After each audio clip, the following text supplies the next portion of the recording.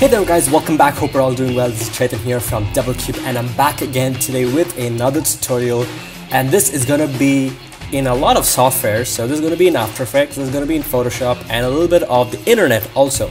So in this tutorial I'm gonna be showing you guys how I take the interactions or the app interactions that I created in After Effects and put them into Photoshop mockups, and not just simple mockups. I'm talking about the ones in perspective mode and not just the flat ones, and then render that out as a video file or as a GIF. So without further ado, let's get started.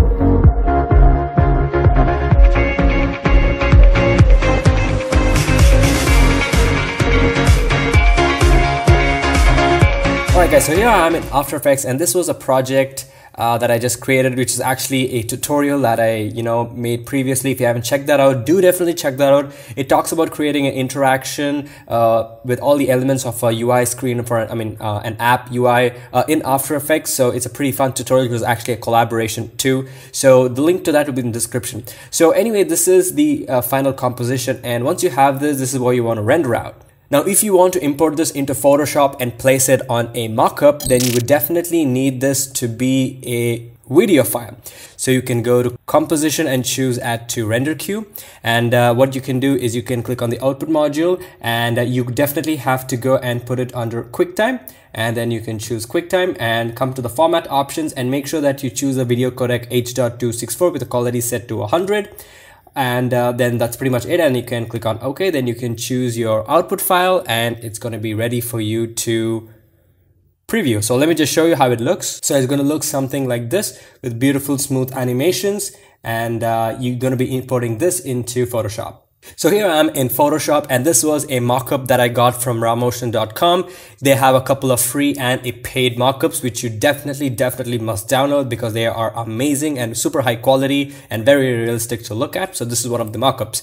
Now these mockups work on the base of a concept called as smart object. So as you can see over here, this is a smart object. As you can see, we have this icon over here. Now if you want to edit anything, you just have to go and double click on this.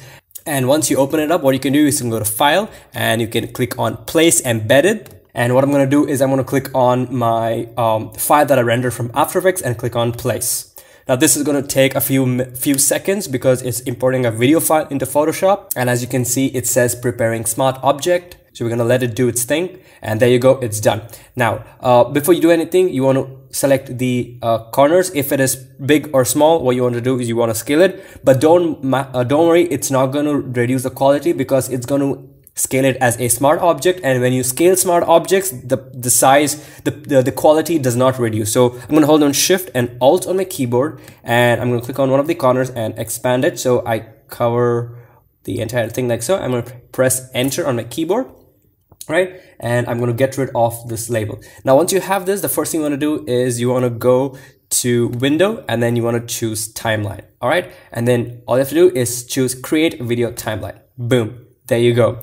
And now if I click on the play, you can see the video is playing in the background as a smart object, and I'm going to pause that really quickly, and I'm going to make sure that my length of my background, actually we don't need the background and we don't need the label as well. And that's all we have to do. And you want to press Ctrl S, and that's going to save this smart object layer. And when I come to this layer, as you can see, it's overlaid on this. And what you want to do again is immediately click on Create Video Timeline, and boom. Now we can go ahead and increase the size of this background as well. And as you can see, we want to make sure that the length of the layers match with the length of the video. And then I'm going to go open this up and open this up again, and we have a lot of these layers. So I think can we increase this? All right, so I guess now all the layers are of the equal length, and then I'm going to go and just shrink this down like so. I can press Ctrl 0 to fit this to screen. Now let's play this and see if it plays. And voila, it does play over here, but it obviously does take some time depending on the power of your computer and your RAM and things like that, but it should work pretty fine. You can just test it for a few frames and then you can pause it. Now what you want to do is you cannot export this as a GIF. Now you definitely can do that by going to File and choosing export and choose safer web, but I've literally tried it and it crashes my computer every single time. I don't know why Photoshop doesn't, kind of take it in. So what I would do is I would do it in a much faster and a much more simpler way, and that is to come over here by clicking on this button. And you have a lot of settings over here which you can change. You can also change the timeline frame rate. I've kept it at 30, so let's keep it at 30. And then what you want to do is you want to choose render video. So in this dialog box, what you want to do is obviously name, choose the folder, and you want to choose format H.264, Adobe Media Encoder, high quality, document size, whatever it is, let it be like so. And then you can go ahead and click on render. So let's render this out really quick. And boom, the video is exported. Let's just play that and take a look. All right, so as you can see over here, it's a very smooth, it's very well done, and it just looks fantastic. I literally love it. It's too good. All right, so once we have this, we can now convert this into a GIF, or you can keep it as a video file if you want to. So now I'm in my browser and I'm on jiffy.com or giphy.com, whatever you want to call it. And we're gonna go and click on upload, and let's click on browse. And we can import our file that we rendered from Photoshop, and then we can choose on upload GIFs, and that's going to do its thing again and upload the GIF and convert it into a GIF actually.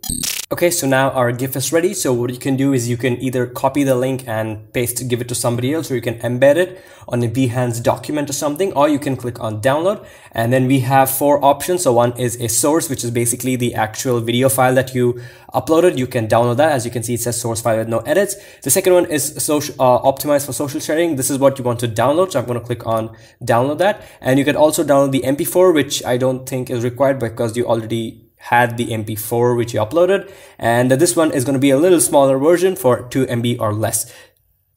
And once it's downloaded, let's just open this up, and there you go, you have your GIF and it's ready to upload and share and do whatever you want with it. So that's pretty much it on how to create a GIF from a video file that you exported from After Effects and put it up on a mockup in Photoshop. Wow. So thank you guys so much for watching. Hope you guys really enjoyed this video and learned something new and thought this was helpful. If you did, let me know in the comment sections down below. Leave a like on the video and subscribe to my channel for more amazing tutorials and content. And I'll definitely see you guys in my next video. So till then, take care and bye-bye.